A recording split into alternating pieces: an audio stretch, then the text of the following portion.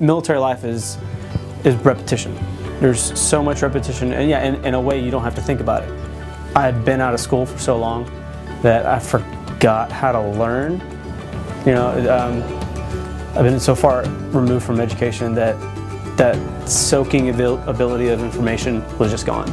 I'm taking thermal engineering, so that was a completely different language, but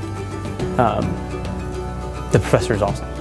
You know, a teacher is only as good as how basic they can break down their subject, and my professors are great at it. I kind of had second thoughts about going to TCU at first. As soon as I got here, I went to transfer day, and I don't normally go out to public events like that. So transfer day was a chance for me to see the community and see some of the students that were transferring.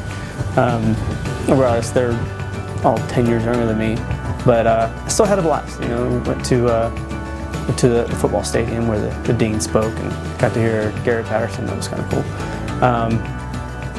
But overall, you know, I had this expectation coming in, but it was totally flip-flopped. You know, I was having fun.